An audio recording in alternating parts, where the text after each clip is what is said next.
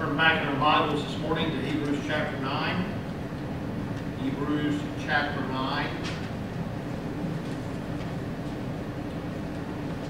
We cover verses in this section. We cover verses 11 through 14. Read down through verse 15 this morning. But Christ came as high priest of the good things to come, the greater and more perfect tabernacle not made with hands, that is, not of this creation. Not with the blood of goats and calves, but with his own blood he entered the most holy place once for all, having obtained eternal redemption. For if the blood of bulls and goats and the ashes of heifers, sprinkling them clean, sanctifies and purifying the flesh, how much more shall the blood of Christ, who through the eternal Spirit offered himself without spot to God, cleanse your conscience from dead works to serve the living God? And for this reason, he is the mediator of the new covenant by means of death, for the redemption of the transgressions under the first covenant. Those who are called and receive the promise of eternal inheritance. We've been going through this particular section of Scripture. We've been teaching through Hebrews.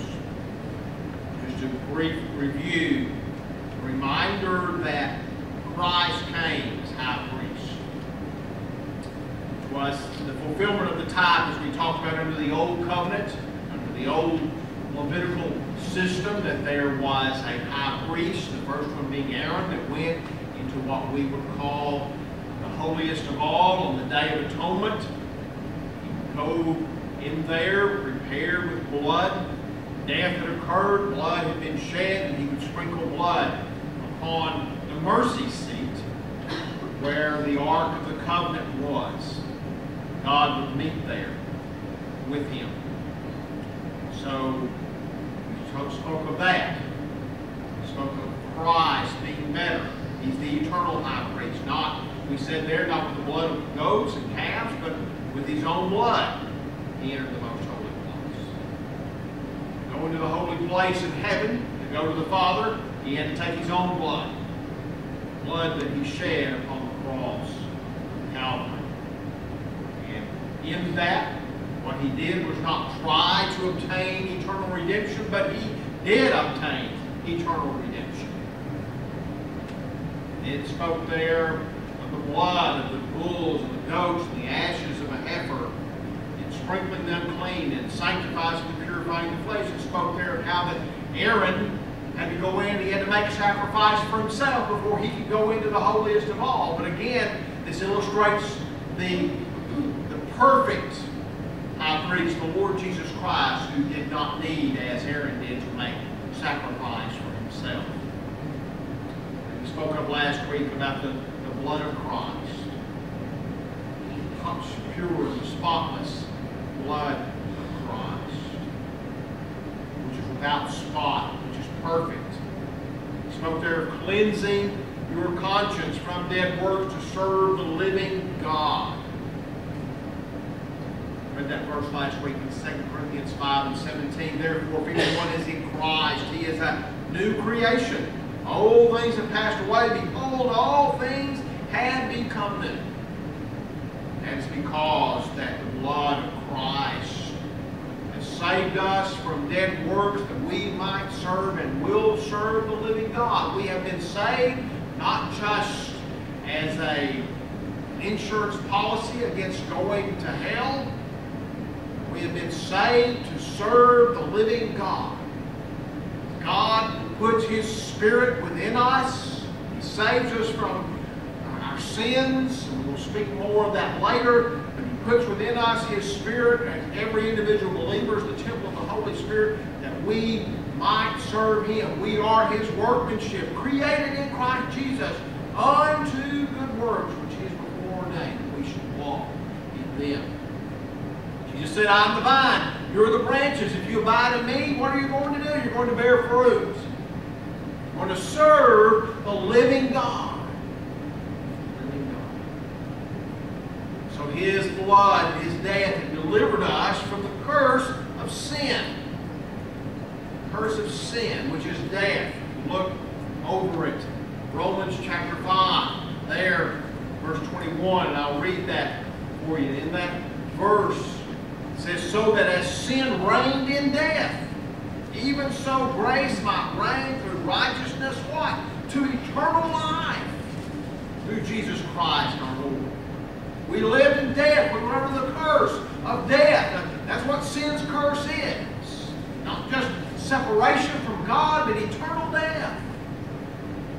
He's delivered us from that. He's delivered us from eternal judgment of God. And He has justified us. He has declared us righteous. And He's brought us into an eternally right standing with the Father and has given us eternal life. Just think about that. God has done that for us.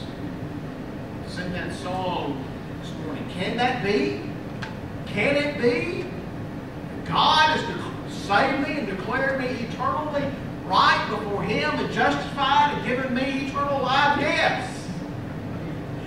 That is an eternal statement of fact that God has made in His Word, that all those that have believed upon the Lord Jesus Christ and put their faith in Him, He has done that. So the writer of Hebrews here then says in verse 15 that we come to this morning, and for this reason, He is the mediator of the new covenant. Now, when he says for this reason, we can appropriately say, because of this. Because of this what? That's why it's always important, I believe, to read and to study Scripture in context. He's pointing back to what we just talked about the blood of Christ, eternal Spirit, cleansing our conscience. Because of this, because of what He has done, He is the mediator of the new covenant. Mediator of the new covenant. Now, what is a mediator? What does a mediator do? Well, the word in the original language is a word that means the middle. One in the middle. One who mediates between two parties. Two parties have a disagreement. You hear that sometimes of things when two parties have a disagreement and there's somebody in the middle that mediates an agreement there. And this is similar to what we know of. If we look back at the Old Testament, when Aaron went into the holiest of all, he was a mediator in a sense. He carried blood in there. He mediated between God, who abode, at least on that day, between the cherubim on the mercy seat and the children of Israel. He would take the blood in there and atone for the sins of the people. He was the mediator in that. Moses could also be called mediator, and the fact that you remember there were several times when the children of Israel sinned against God, and God would say, Moses, just let me kill them. and I'll start over and I'll make out of you a great people. And of course Moses would intercede there, mediate in a sense, and God did not destroy the nation of Israel, except at least those over 20 after they rebelled against going into Canaan. They were destroyed. They did die.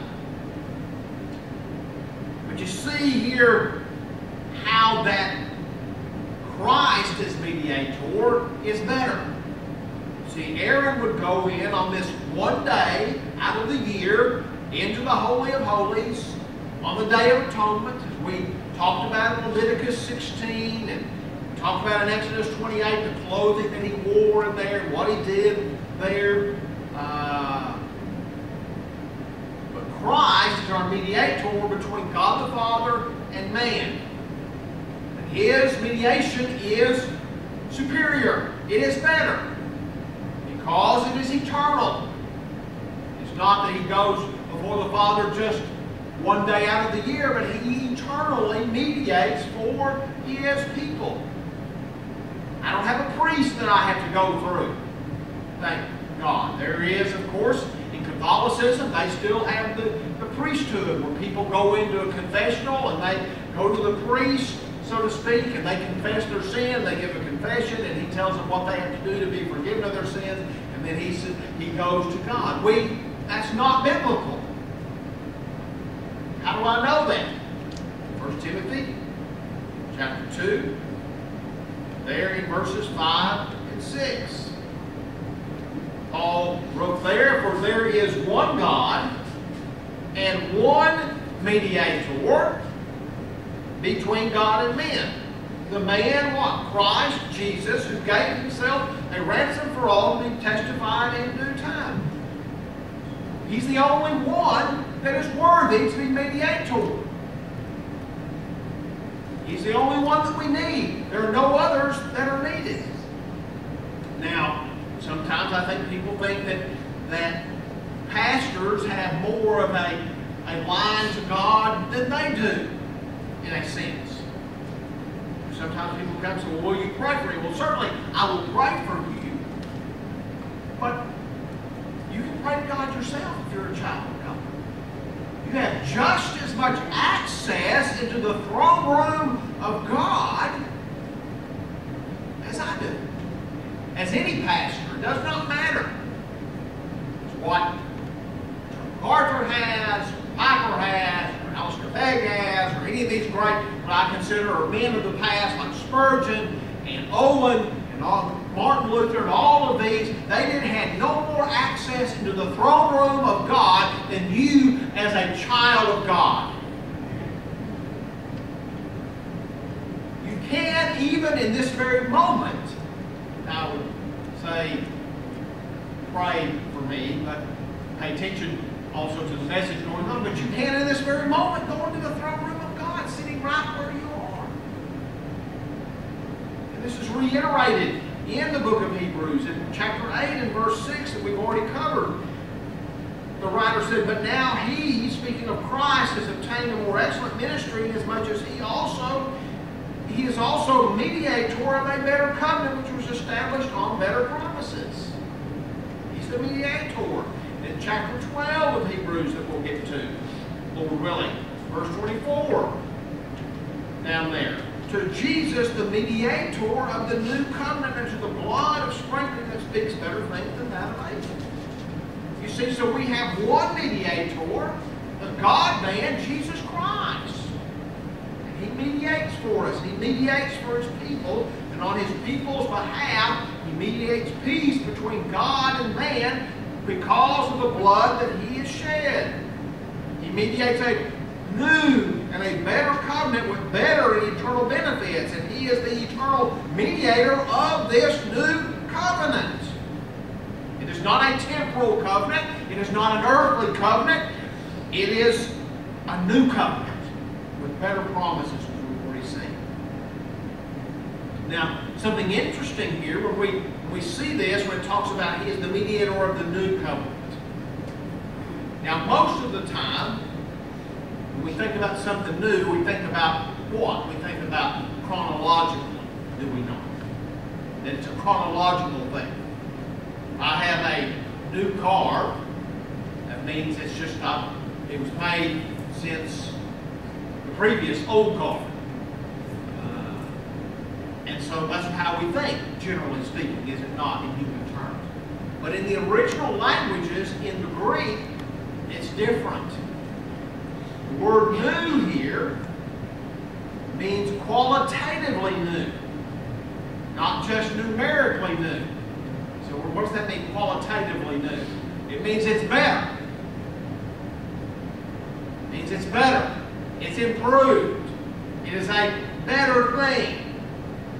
Now, this word new is used in different respects in the Scriptures that show that the new, that word is used here, these are used in these verses I'm going to cite, means better.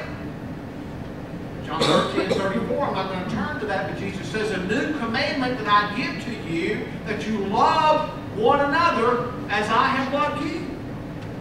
The new commandment is a better commandment. You love in the way that I have, you love one another in the way that I have loved you with agape love. Better than the old. Just read or noted 2 Corinthians 5 and 17 a few moments ago. A new creation or a new creature, some say. You're new. You're better than you used to be. being rude. But in Christ you are. And I am. Thank God I'm not the old creation. I'm a new creation in Christ. I'm better. I'm in a better position. I'm a child of the King. And again in Galatians 6 and 15, Paul references there us being a new creation. So the new covenant is a better covenant. It has better promises.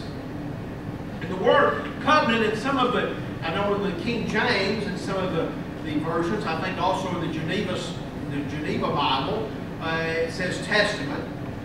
But it is a word in classical Greek which always meant the disposition which a person makes of his property in prospect of death. Basically a will. You know? Maybe you've got a will, maybe you don't. Maybe you don't have anything to leave. I don't know, but people make wills. They make a covenant or a testament. And sometimes you'll say, this is my last will and testament. That you leave your earthly goods to a person.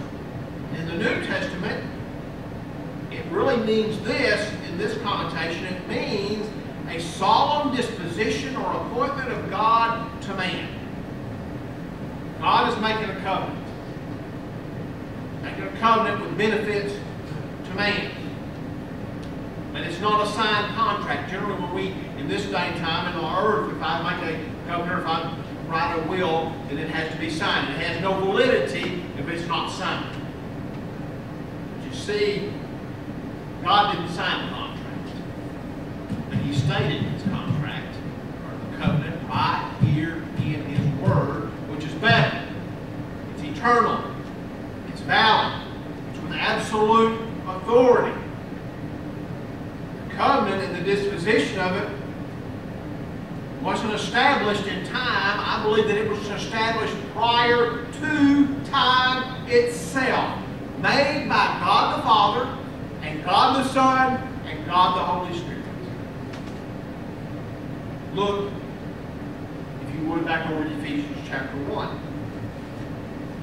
You go there, verse 3. I believe this speaks of this new covenant between God the Father, God the Son, and God the Holy Spirit. See, all three persons of the Trinity were involved in this. Every one of them. Blessed be the God and Father of our Lord Jesus Christ, who has blessed us, not is going to bless us, notice that, who has blessed us with every spiritual blessing in the heavenlies in Christ. And what a boy. And if that was the only verse in there, that would be great. But it's not the only thing. Just as He chose us in Him before the foundation of the world, that we should be holy, without blame, before Him, in love, having predestined us to adoption as sons by Jesus Christ to Himself, according to the good pleasure of His will, because He wanted to the praise of the glory of His grace, by which He made us accepted in the Beloved. It's all about the grace of God and the praise of the glory of His grace. In Him, speaking of Christ, we have redemption. That word's been used several times in Hebrews, but here in Him we have redemption through His blood. We've already talked about the blood. That's where our redemption comes from. The forgiveness of sins through the blood, according to the riches of His grace, which He made to abound toward us in all wisdom and prudence, having made known to us the mystery of His will, according to His good pleasure, which He purposed in Himself, according to the good pleasure of His own will, because He wanted to. God the Father, God the Son, God the Spirit, we're going to establish this covenant and call a people that in the dispensation of the fullness of times, He might gather together in one all things in Christ, both which are in heaven, which are on earth, in Him. In Him also we have obtained an inheritance, being predestined according to the purpose of Him who works all things according to the counsel of His own will. You said we've already got an inheritance. We got it. Now here on earth, I'm going to get my inheritance. Guess what? I've got to wait for somebody to die. Christ already died. The inheritance is already great. It already belongs to me. I'm going to prepare a place for you. If I go to prepare a place for you, I'm coming again. I'm going to come get you. Put it in East Texas. And take you to myself, that where I am, there you may be. There you will be also. Inheritance is already mine. I just haven't taken possession of it in some senses. Now, in some senses I have. Spiritually, it belongs all to me. I'm still here on earth. I've still got a purpose for me here on earth. One day, He's going to come again, and all of that inheritance He's going to give to all of His people. And He says, according to the purpose of Him who works all things according to the counsel of His own will, that we who first trusted in Christ should be to the praise of His glory. Let me tell you something, folks, before I go on there. The praise of the glory in heaven is not going to be for any man. And there's been a lot of great preachers and apostles. Paul was a great apostle, but we're not going to be praising Paul in heaven. It's going to be the praise and the glory of God. And the Lamb who was slain, who laid down His life. Paul goes on to write here in this section in Ephesians, in Him you also trusted after you heard the word of truth, the gospel of your salvation. In other words, God said, I've ordained a people, I've ordained a covenant, they have an inheritance, but I've ordained a means by which they shall be saved, and that's called the gospel. Man cannot improve upon that, nor should he try. You were sealed after this. Having believed, you were sealed with the Holy Spirit of promise. Again, let me say this. I am sealed to the Father. The Holy Spirit has sealed me. That is God's seal upon me. And I know that I have this eternal inheritance and eternal salvation and eternal life because of the presence of the Holy Spirit in my life as a child of God. That Spirit causes me to cry out, Abba, Father, which really means Daddy. God's people call on their Father. He is the guarantee, the Scripture there says in verse 14. He is the guarantee of our inheritance. The presence of the Holy Spirit indwelling you is the guarantee of your inheritance until the redemption of the purchased possession to the praise of His glory. Until He comes back.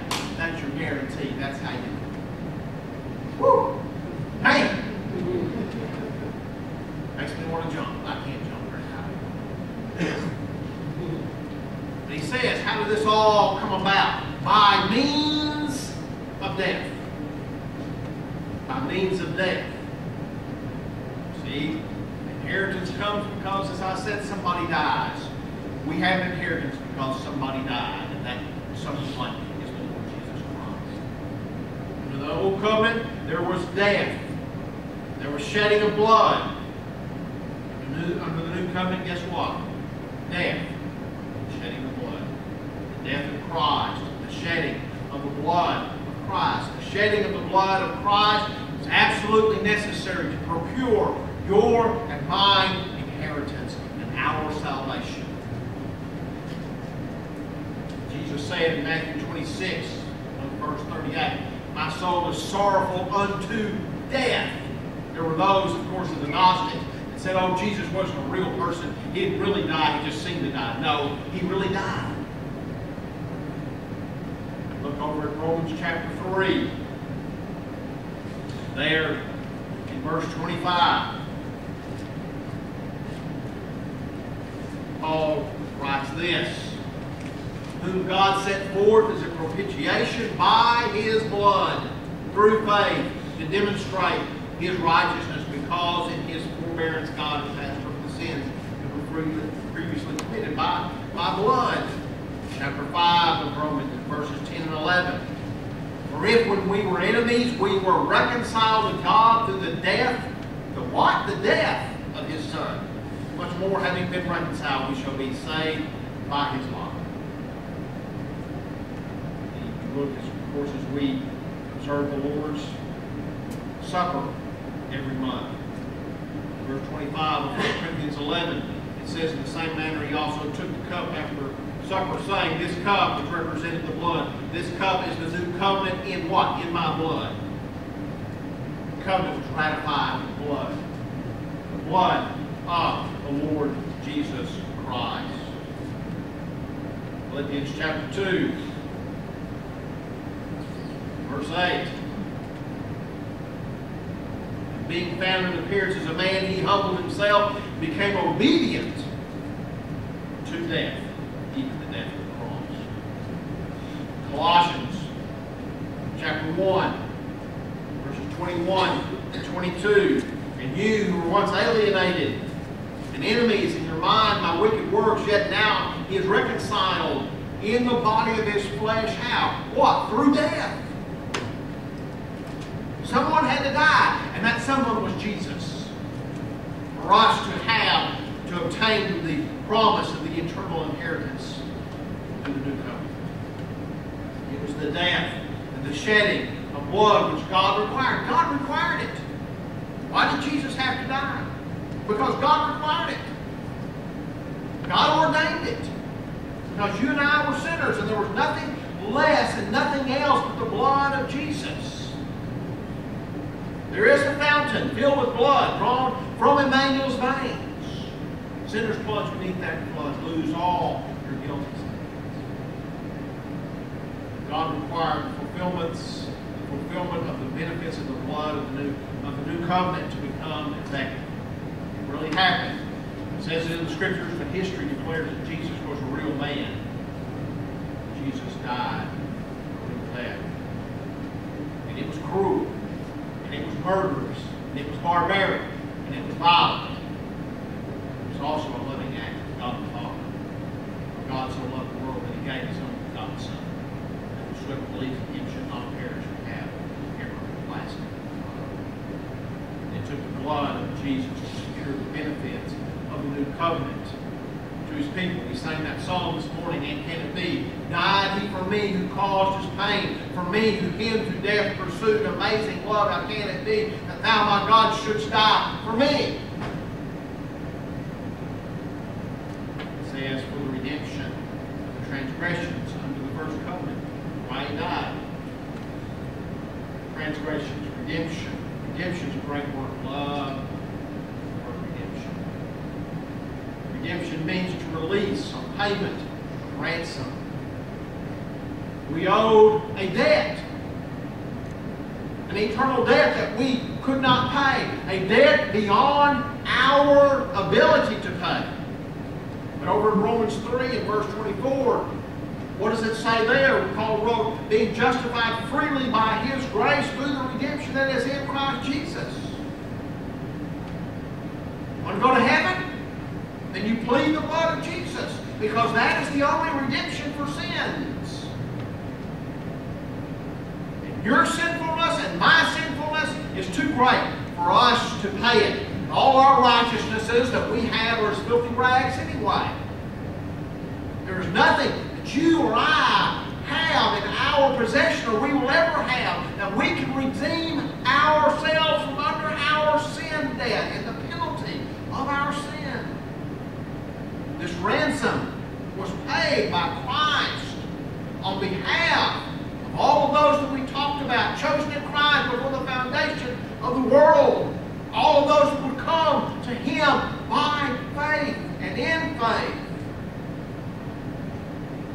His blood takes away both the penalty of sin, which is eternal punishment in hell, separated from God, but it also does away with the power, dominion of sin over us. There is therefore, as it says in Romans 8 and 1, there is therefore now,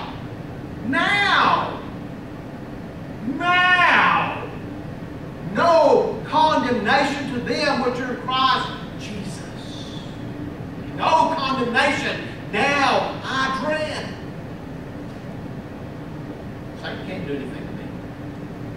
Not the soul. He can kill this body if God gives him permission to do that. And many saints of God that died at the hands of wicked men, they didn't didn't take their soul. They didn't take their salvation. Can't do that. Doesn't have that power. Ransom paid for the transgressions under the first covenant. You see, under the first covenant, there was harsh punishment for transgressions. Now, it's interesting. There's two words that really in the Greek that speak of sin. One is hamartia. But this word is different. Parabises. And it means an act which is excessive, which is more serious. It speaks of those that, knowing even the law of God and knowing the commandments of God, they go ahead and do it anyway. There's greater punishment for that. See, Adam, Garden of Eden, he knew the commandment. God said, Adam, if you take of that fruit, guess what's going to happen? You're going to die. Not instantly, but you're going to plunge yourself into physical death and eternal death. Did it anyway. The consequences of that. See, you look back over here, as we dealt with a few months back in chapter 2 of Hebrews, in chapter 2, verse 2. For if the words spoken through angels prove steadfast, and every transgression and disobedience received a just reward, how shall we escape if we neglect so great salvation? Which at the first began to be spoken by the Lord and was confirmed to us by those who heard it. Now just think about this. There are those who have heard the gospel of Christ, who know that they are offending God, but they go in and do it anyway. They can read the written word of God, and their conscience, I've said this before, I believe that every man born in this world has at least somewhat in his conscience, has a consciousness of God, and that he is going to have to answer to God. There are ones that know the commandments, and they have heard the word of God, and yet they go on in their sin and their rebellion. There's only one way of forgiveness from that rebellion, and that is through the blood of Christ. If they do not believe the blood of Christ and come to Christ and call upon Christ, they will be sorely punished for their transgressions. These transgressions and their subsequent consequences for those that come to Christ and those in Christ, they are paid for by the blood of Christ, not by the blood of animals under the old covenant. This is what he's trying to show here in the writer of Hebrews, that there is forgiveness for these transgressions. And I hear people say before, oh, you just don't know what I've done, Pastor. I can never have forgiveness. There's nothing new under the sun. There's no new transgressions. Let's just say this, you're not any worse a sinner than anybody else. We're all born under the curse of sin. And certainly somebody like the Apostle Paul who persecuted the church of God beyond measure, God can save you. God can save you. Plead the blood.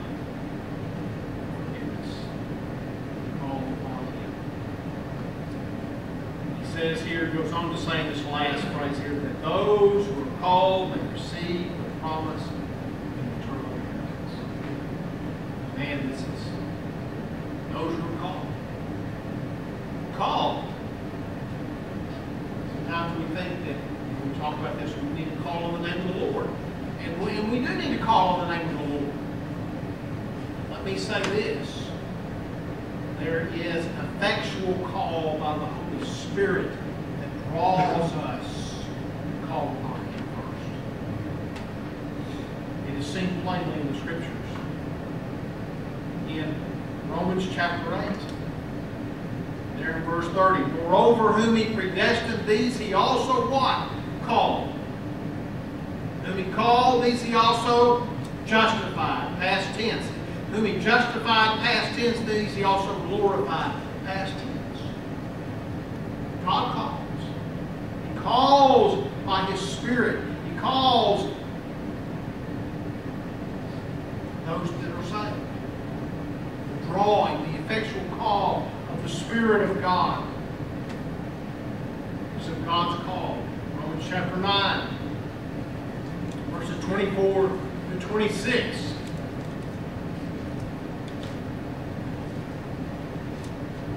Let me begin with verse 22.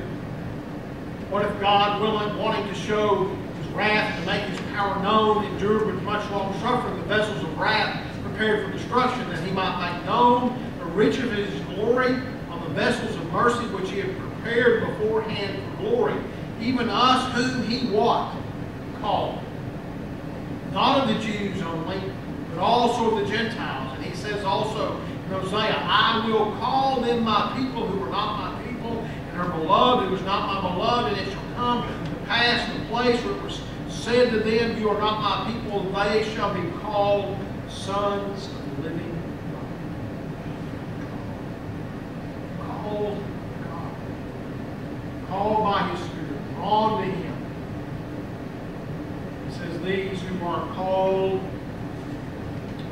receive the promise of the eternal inheritance. This word for promise here is a word, is a legal term denoting a promise or an undertaking to do or give something. A gift that is graciously given.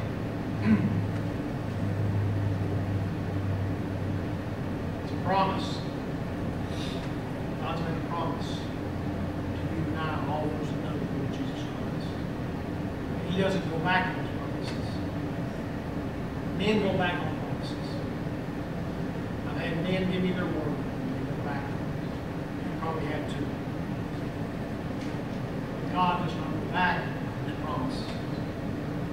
2 Peter chapter 3, there, verse 9. The Lord is not slow concerning His promise, as some count slackness, but is long suffering toward us, His people, not willing that any should perish, but that all should come to repentance. Is that promise true? Absolutely. He said it. God's word is true. I believe it. In verse 25 of 1 John chapter 2, and this is the promise that He has promised us, eternal life. This is how I know I shall live eternally, that I shall have an eternal inheritance, because He has promised it to me, and He and His Son has died and has procured the benefits of that covenant, and part of that covenant is the promise of eternal life and eternal inheritance. 1 Peter chapter 1 and verse 4, he speaks here of the promise of the eternal inheritance. In 1 Peter chapter 1 verse 4, beginning with verse 3, blessed be the God and Father of our Lord Jesus Christ, who according to His abundant mercy has begotten us again to a living hope through the resurrection of Jesus Christ from the dead, to an inheritance incorruptible and undefiled, and that does not fade away, reserved in heaven for you. It's reserved there. It's there. Got my name on it. Child of God, that's your name. It's mine. It belongs to all His children. What a great verse of Scripture. What a tremendous promise. Jesus Christ has done in the new covenant for His people. The message of salvation is right here for those outside of Christ. He's the mediator of the new covenant. The new covenant is ratified by the blood of Christ. To be saved, forgiveness of sins, if you want to have redemption from your transgressions and your sinfulness, plead the blood. What can wash away my sins? Nothing. Nothing. What can make me whole again? Nothing. Nothing. Look to the Lord Jesus.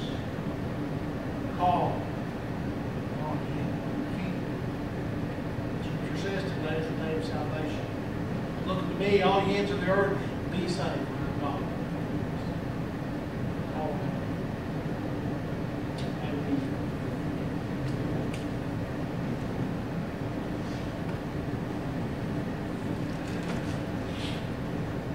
Heavenly Father, we thank you today. Promise our eternal inheritance in the eternal. Heavenly Father, how I pray that today those outside of Christ will hear His voice.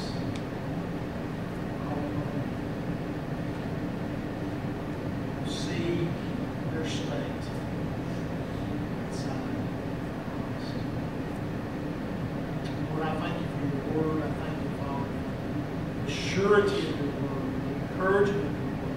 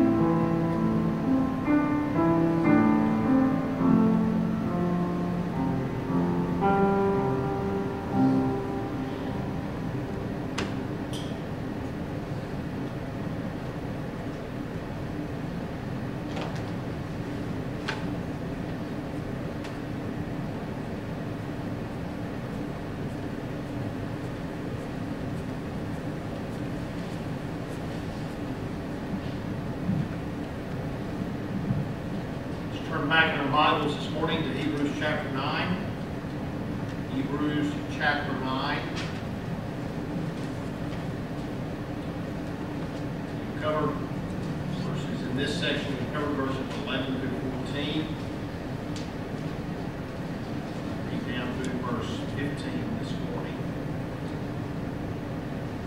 came as high priest of the good things to come, the greater and more perfect tabernacle not made with hands, that is, not of this creation.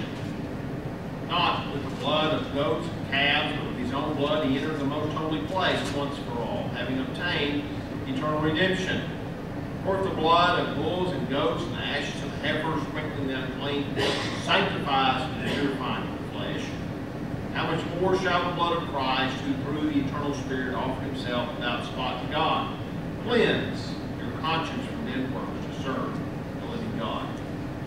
And for this reason, he is the mediator of the new covenant by means of death, for the redemption of the transgressions under the first covenant. Those who are called and receive the promise of eternal inheritance. We've been going through this particular section of Scripture. We've been teaching through Hebrews. Just a brief review, a reminder that Christ came as high priest. It was the fulfillment of the type, as we talked about under the Old Covenant, under the old Levitical system, that there was a high priest, the first one being Aaron, that went into what we would call the holiest of all on the Day of Atonement. He would go in there, prepared with blood. Death had occurred, blood had been shed, and he would sprinkle blood upon the mercy seat where the Ark of the Covenant was. God would meet there with him. So, we spoke of that. We spoke of Christ being better. He's the eternal high priest. Not, we said there, not with the blood of goats and calves, but with his own blood. He entered the most holy place. Go into the holy place in heaven, to go to the Father, he had to take his own blood. Blood that he shed upon the cross of Calvary. And in that, what he did was not try to obtain eternal redemption, but he did obtain eternal redemption. It spoke there of the blood of the bulls and the goats and the ashes of a heifer, and sprinkling the unclean and sanctifying and purifying the flesh. It spoke there of how that Aaron had to go in, he had to make a sacrifice for himself before he could go into the holiest of all. But again, this illustrates the perfect high priest, the Lord Jesus Christ, who did not need, as Aaron did, to make sacrifice for himself. We spoke of last week about the blood of Christ. The pure, the spotless blood of Christ, which is without spot, which is perfect. We spoke there of cleansing your conscience from dead works to serve the living God. Read that verse last week in 2 Corinthians 5 and 17. Therefore, if anyone is in Christ, he is a new creation. Old things have passed away. Behold, all things have become new. And it's because that the blood of Christ has saved us from dead works that we might serve and will serve the living God. We have been saved not just as an insurance policy against going to hell. We have been saved to serve the living God. God puts his Spirit within us. He saves us from our sins, and we'll speak more of that later. But he puts within us his Spirit, and every individual believer is the temple of the Holy Spirit, that we might serve him. We are his workmanship, created in Christ Jesus unto good works, which he has before ordained that we should walk in them. Jesus said, I am the vine, you are the branches. If you abide in me, what are you going to do? You're going to bear fruit. You're going to serve the living God. The living God. So his blood, his death, had delivered us from the curse of sin. The curse of sin, which is death. Look over it. Romans chapter 5. There, verse 21, and I'll read that for you. In that verse, it says, so that as sin reigned in death, even so grace might reign through righteousness, what? To eternal life through Jesus Christ our Lord. We lived in death. We were under the curse of death. That's what sin's curse is. Not just separation from God, but eternal death. delivered us from that. He's delivered us from eternal judgment of God. And He has justified us. He has declared us righteous. And He's brought us into an eternally right standing with the Father and has given us eternal life. Just think about it. God has done that for us. Sing that song this morning. Can that be? Can it be? God has saved me and declared me eternally right before Him and justified and given me eternal life? Yes.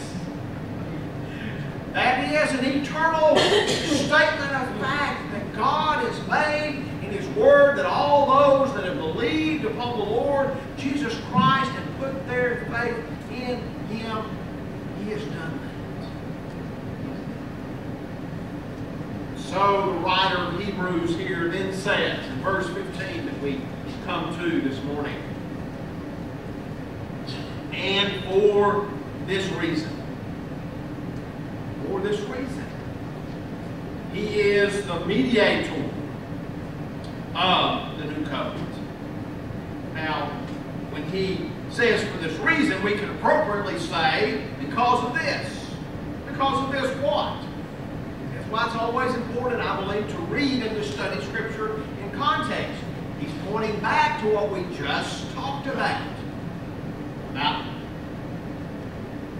the blood of Christ, eternal Spirit, cleansing our conscience. Because of this, because of what He has done, He is the mediator of the new covenant.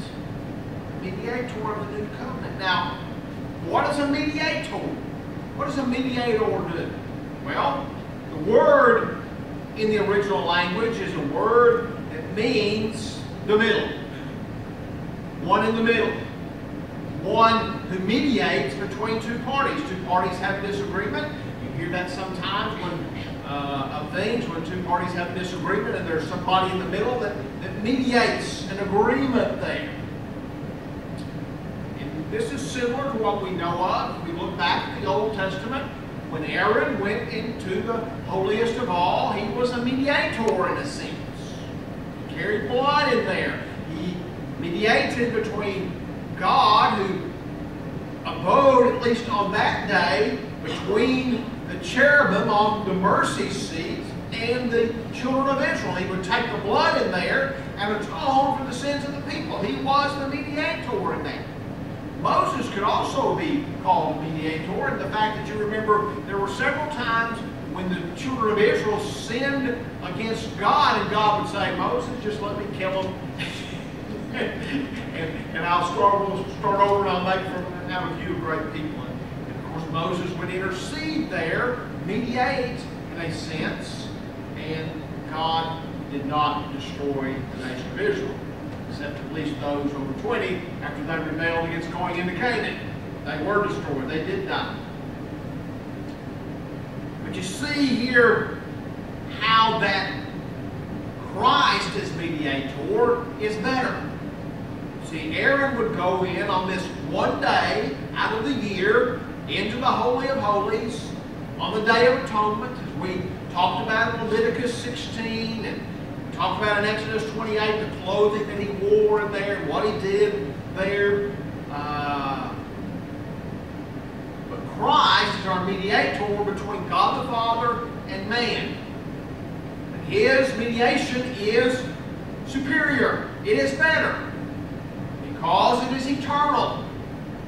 It's not that He goes before the Father just one day out of the year, but He eternally mediates for His people. I don't have a priest that I have to go through. Thank God. There is, of course, in Catholicism, they still have the priesthood where people go into a confessional and they go to the priest, so to speak, and they confess their sin, they give a confession, and he tells them what they have to do to be forgiven of their sins, and then he goes to God. That's not biblical. How do I know that? 1 Timothy chapter 2, there in verses 5 and 6. Paul wrote there, for there is one God and one mediator between God and men, The man, what? Christ Jesus, who gave himself a ransom for all to be testified in due time. He's the only one that is worthy to be mediator.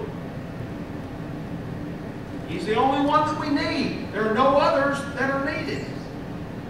Now, sometimes I think people think that pastors have more of a line to God than they do, in a sense. Sometimes people come and say, well, will you pray for me? Well, certainly I will pray for you.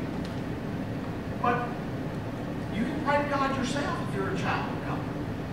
You have just as much access into the throne room of God as I do.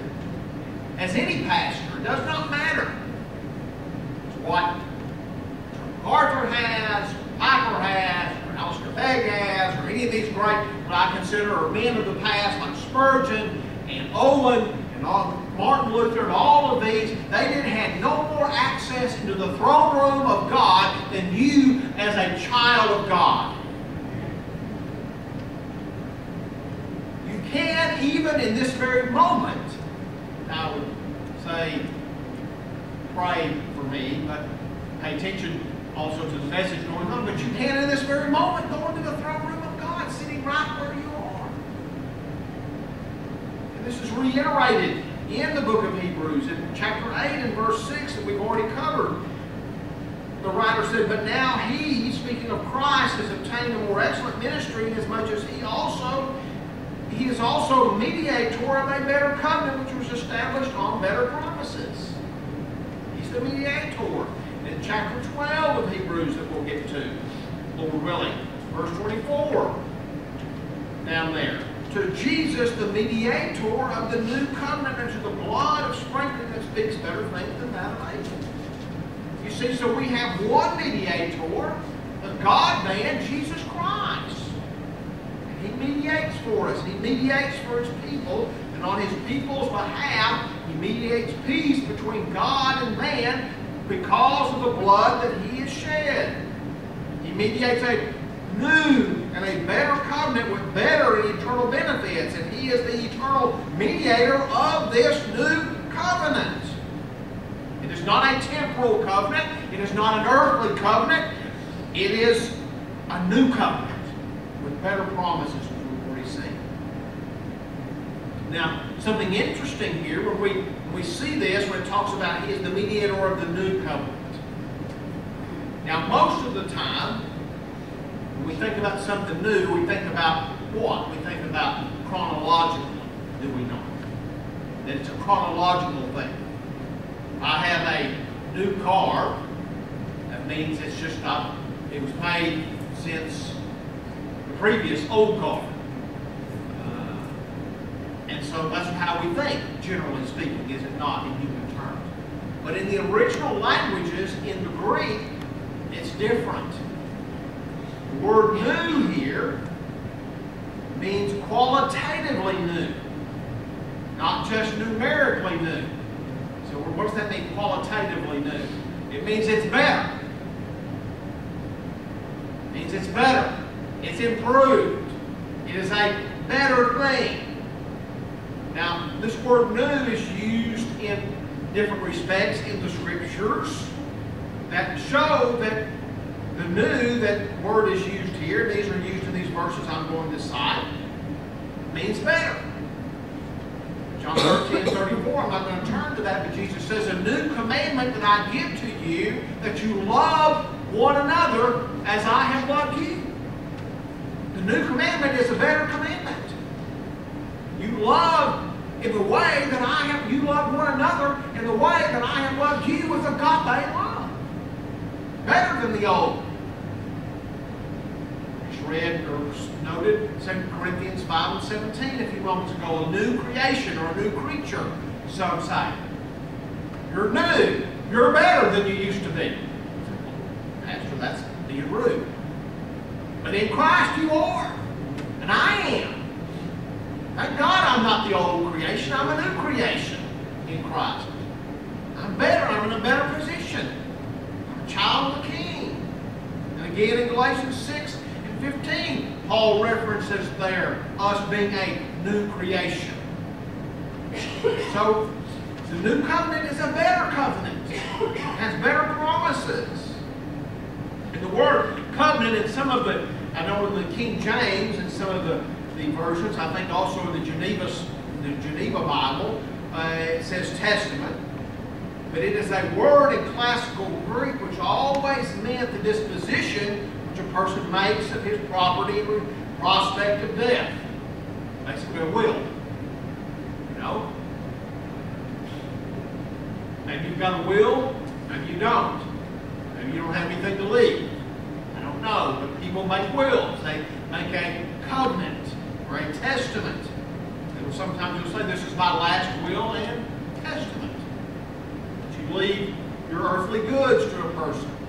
In the New Testament, it really means this, in this connotation, it means a solemn disposition or appointment of God to man. God is making a covenant. Making a covenant with benefits to man. But it's not a signed contract. Generally, when we, in this day and time, in our earth, if I make a covenant, if I write a will, then it has to be signed. It has no validity if it's not signed. But you see, God didn't sign the contract. But He stated His contract, or the covenant, right here in His Word, which is better. It's eternal. It's valid. It's with absolute authority. The covenant and the disposition of it wasn't established in time. I believe that it was established prior to time itself. Made by God the Father, and God the Son, and God the Holy Spirit. Look, if you would, back over to Ephesians chapter 1. You go there, verse 3. I believe this speaks of this new covenant between God the Father, God the Son, and God the Holy Spirit. See, all three persons of the Trinity were involved in this.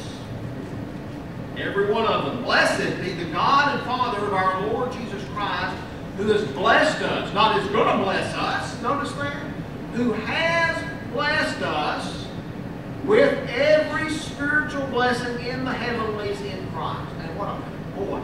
And if that was the only verse in there, that would be great. But it's not the only thing.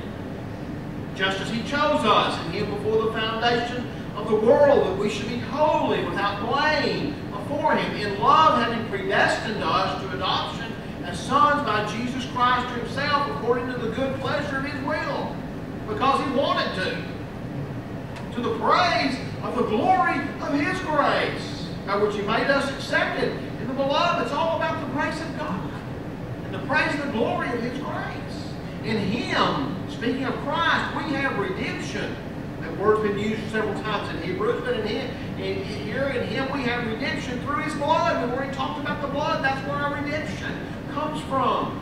The forgiveness of sins through the blood, according to the riches of His grace, which He made to abound toward us in all wisdom and prudence, having made known to us the mystery of His will, according to His good pleasure, which He purposed in Himself, according to the good pleasure of His own will, because He wanted to.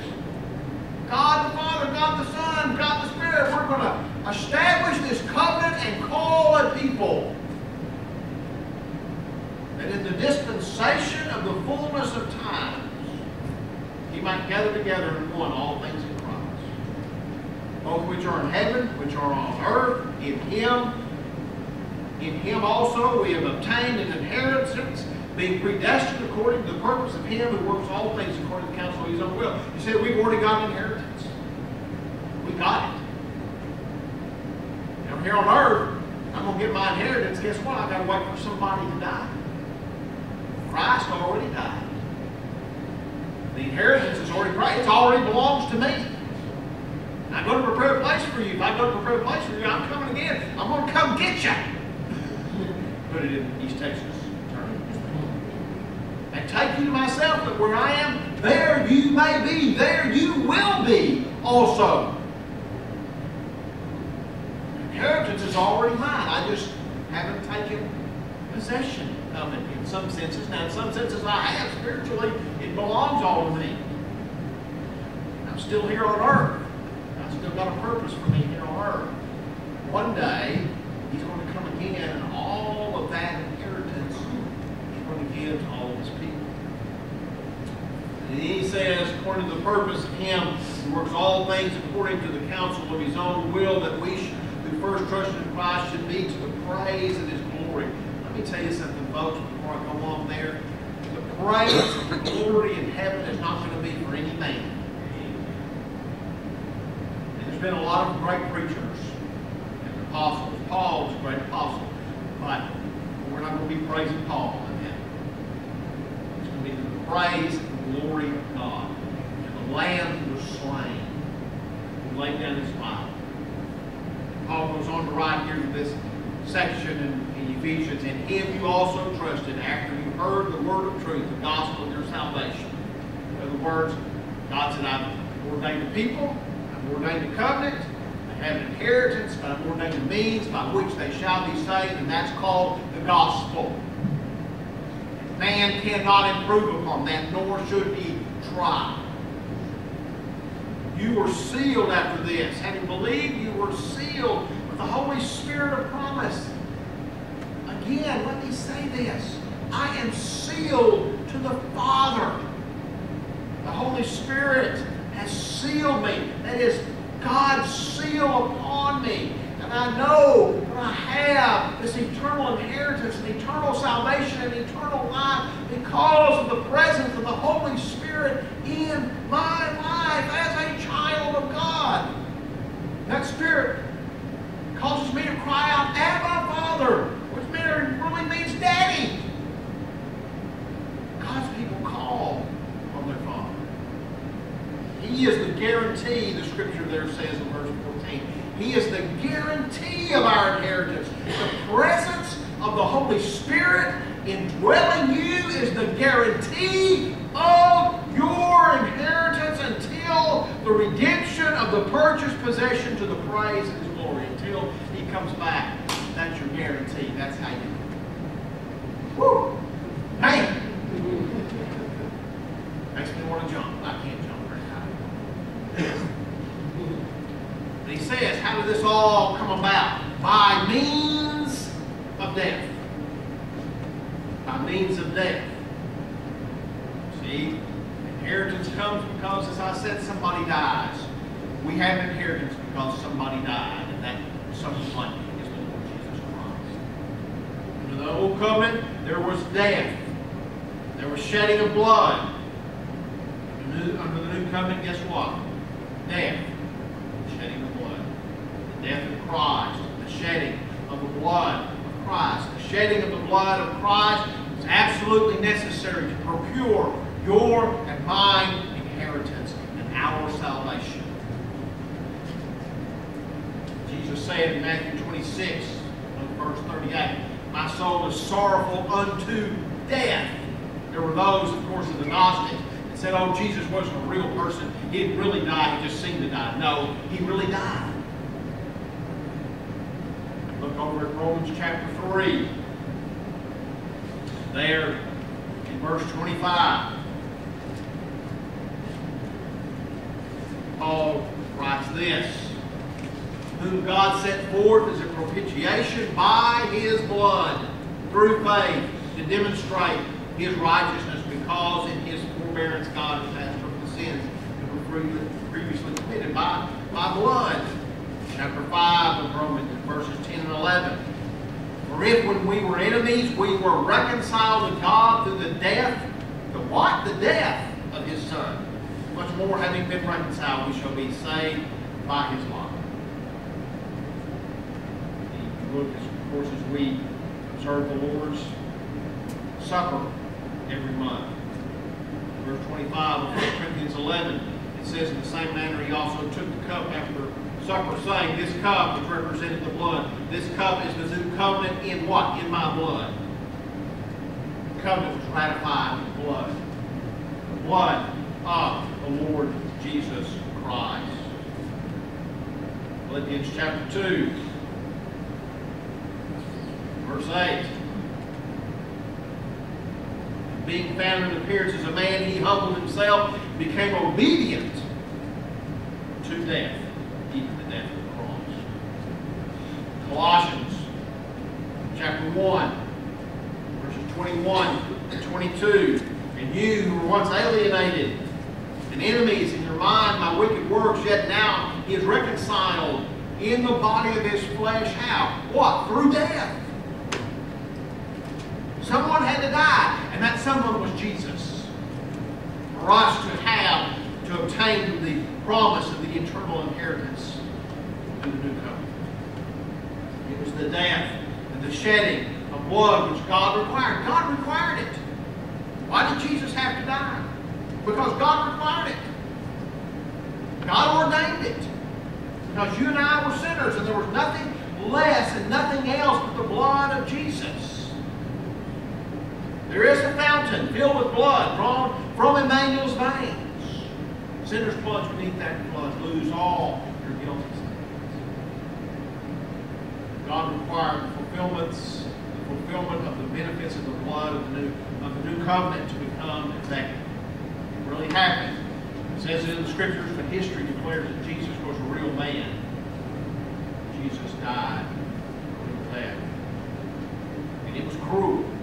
And it was murderous. And it was barbaric. And it was violent. It was also a loving act of God the Father. For God so loved the world that he gave his only begotten Son, that whosoever believes in him should not perish but have everlasting life. It took the blood of Jesus to secure the benefits of the new covenant to his people. We sang that song this morning, and can it be? Died he for me who caused his pain, for me who him to death pursued. Amazing love, how can it be that thou, my God, shouldst die for me? It says for the redemption of transgressions under the first covenant. Why he died. Transgressions, redemption. Redemption is a great word. Love. Redemption means to release a payment, a ransom. We owed a debt, an eternal debt that we could not pay, a debt beyond our ability to pay. But over in Romans 3 and verse 24, what does it say there? Paul wrote, being justified freely by his grace through the redemption that is in Christ Jesus. Want to go to heaven? Then you plead the blood of Jesus, because that is the only redemption for sins. And your sinfulness and my sinfulness is too great for us to pay it. And all our righteousnesses that we have are as filthy rags anyway. There is nothing that you or I have in our possession, or we will ever have, that we can redeem ourselves from under our sin debt and the penalty of our sin. This ransom was paid by Christ on behalf of all of those that we talked about, chosen in Christ before the foundation of the world. All of those that would come to him by faith and in faith.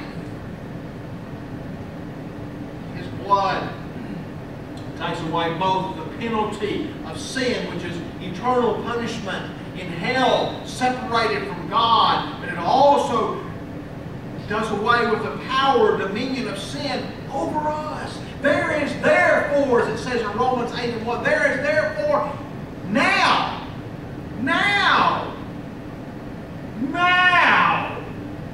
no condemnation to them which are in Christ Jesus. No condemnation. Now I dread. Satan can't do anything to me. Not so. He can kill this body if God gives him permission to do that. Been many saints of God that died at the hands of wicked men. They didn't take their soul. They didn't take their salvation.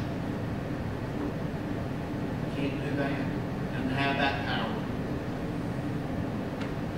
Ransom paid for transgressions under the first covenant. You see, under the first covenant, there was harsh punishment for transgressions. Now, it's interesting. There's two words really in the Greek that speak of sin. One is hamartia. But this word is different. Parabises. And it means an act which is excessive, which is more serious. It speaks of those that, knowing even the law of God and knowing the commandments of God, they go ahead and do it anyway. There's greater punishment for that. See, Adam, in the Garden of Eden, he knew the commandment. God said, Adam, you partake of that fruit, guess what's going to happen? You're going to die. Not instantly, but you're going to plunge yourself into physical death and eternal death. Did it anyway. The consequences of that. See, you look back over here, as we dealt with a few months back in chapter 2 of Hebrews, in chapter 2, verse 2. For if the word spoken through angels proved steadfast, and every transgression and disobedience received a just reward, how shall we escape if we neglect so great salvation, which at the first began to be spoken by the Lord and was confirmed to us by those who heard it. Now just think about this. There are those who have heard the gospel of Christ, who know that they are offending God, but they go in and do it anyway. They can read the written word of God, and their conscience, I've said this before, I believe that every man born in this world has at least someone in his conscience, has a consciousness of God, and that he is going to have to answer to God. There are ones that know the commandments, and they have heard the word of God, and yet they go on in their sin and their rebellion. There's only one way of forgiveness from that rebellion, and that is through the blood of Christ. If they do not plead the blood of Christ and come to Christ and call upon Christ, they will be sorely punished for their transgressions. These transgressions and their subsequent consequences for those that come to Christ and those in Christ, they are paid for by the blood of Christ, not by the blood of animals under the Old Covenant. This is what he's trying to show here in the writer of Hebrews, that there is forgiveness for these transgressions. And I hear people say before, oh, you just don't know what I've done, Pastor. I could never have forgiveness. There's nothing new under the sun. There's no new transgressions. Let's just say this, you're not even worse a sinner than anybody else. We're all born under the curse of sin. Certainly somebody like the Apostle Paul who persecuted the church of God beyond measure. God can save you. God can save you. Plead the blood.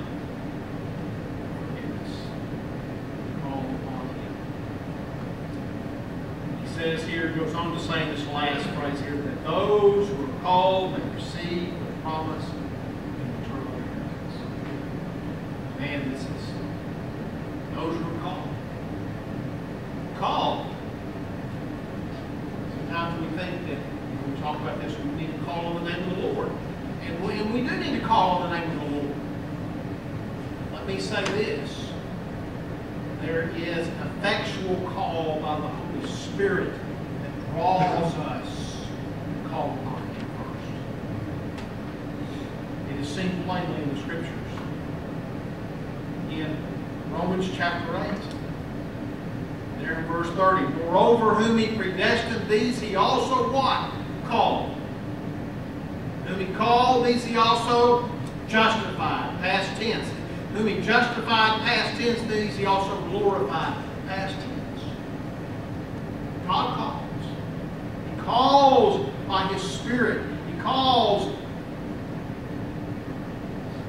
those that are saved.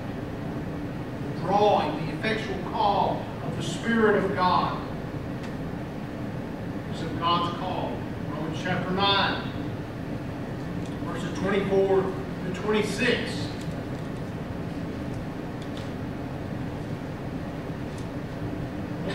Verse 22. What if God, wanting to show His wrath, to make His power are known endured with much long suffering the vessels of wrath prepared for destruction, that he might make known the riches of his glory on the vessels of mercy which he had prepared beforehand for glory, even us whom he what? Called. Not of the Jews only, but also of the Gentiles. And he says also in Hosea, I will call them my people who are not my people, and her beloved who is not my beloved, and it shall come to pass in the place where it was said to them, you are not my people, they shall be called sons of the living God. Called God. Called by his Spirit, drawn to him. It says, these who are called receive the promise of the eternal inheritance. This word for promise here is a word, is a legal term denoting a promise or an undertaking to do or give something. A gift that is graciously given.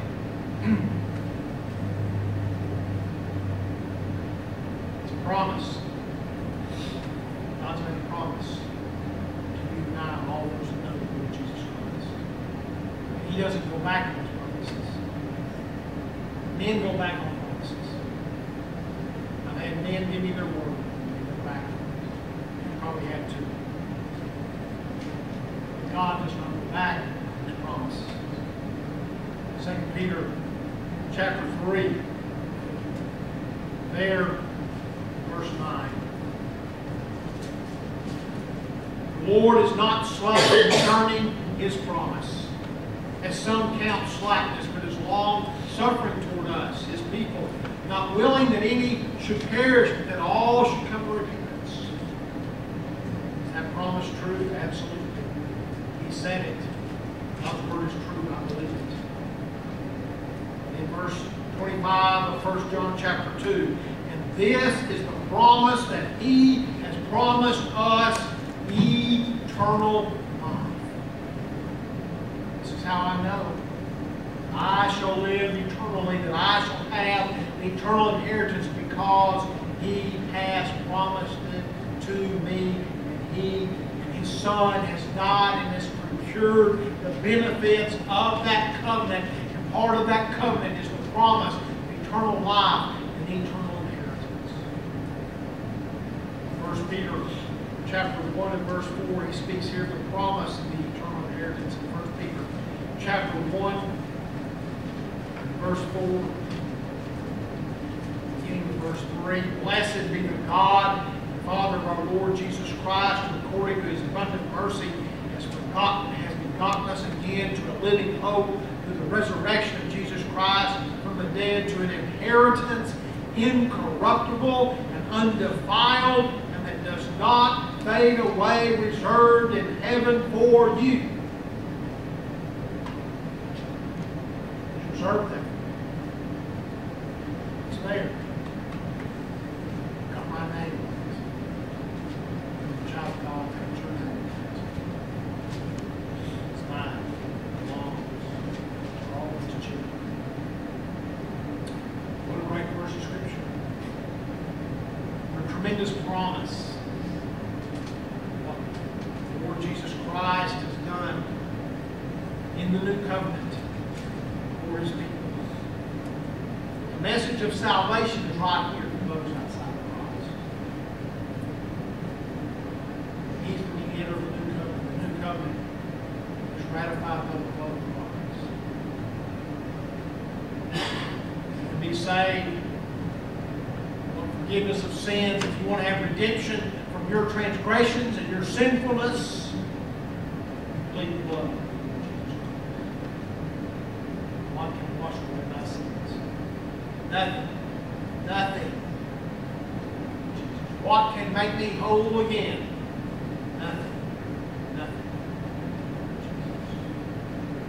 Look to the Lord Jesus. Call on him. Scripture says today is the day of salvation. Look unto me, all ye ends of the earth, be saved. God. Call him. Amen.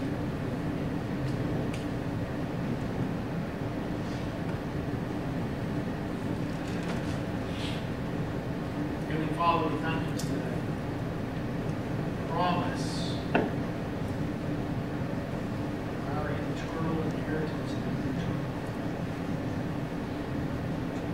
Heavenly Father, how I pray that today those outside of Christ will hear your voice.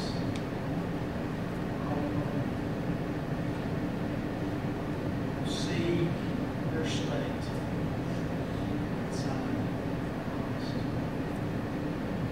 Lord, I thank you for your word. I thank you, Father, for the surety of your word, the encouragement of your